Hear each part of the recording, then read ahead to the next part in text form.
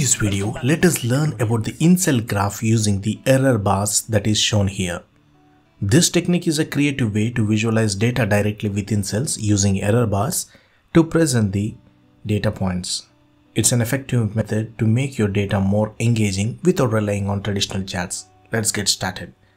Purpose: this is a bar chart kind of thing to showcase the progress of each project on a single page for comparison. We have the sample data with project-wise percentage figures like this, and let's try building some graph. Select the range from B7 to C17. Go to Insert tab, click on 2D clustered bar chart. Click on vertical axis to format axis. Click on categories in reverse order checkbox. Remove the title and horizontal axis. No fill the chart area, remove grid lines. Select the graph and in the menu bar, go to Chart Design tab. Under Add Chart Element, click on Error Bars and select the Standard Error Bars.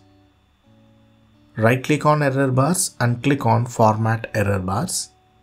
In the Error Amount, select the Percentage Radio button and put the value as 100%.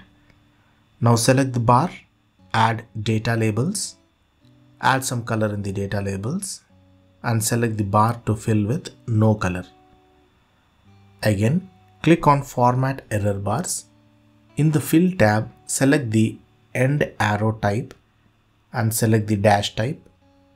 Increase the line width to 1 point to add visual value. Then you can remove the vertical axis and give a final touch up to make it more professional.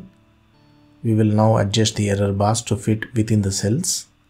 You can also change the color to make it more visually appealing. Now you can make the final touches, hide the chart borders, align the chart perfectly.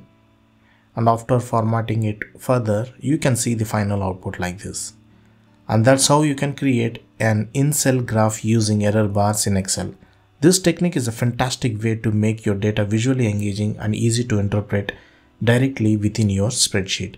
If you found this video helpful, please like, share and subscribe for more Excel tutorials. If you have any questions or specific topics you would like us to cover, feel free to leave a comment below. Thank you friends, thanks for watching. And if you have any questions or topics you would like us to cover in future videos, let us know in the comments below. Thank you friends, thanks for watching.